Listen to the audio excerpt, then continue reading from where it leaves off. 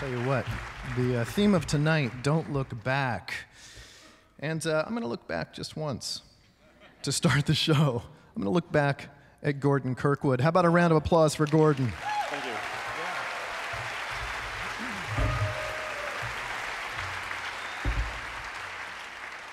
So, you know, I host a fair amount of shows for us on the road, and usually when you ask a musician backstage, you know, what you would like to, you know, what can I say about you? Is there any particular thing, album that you're pushing or something like that that you'd like me to mention? They have usually a fairly pat answer. They say, well, you know, I have this album coming out or blah, blah, blah. So I literally had to write down what Gordon said.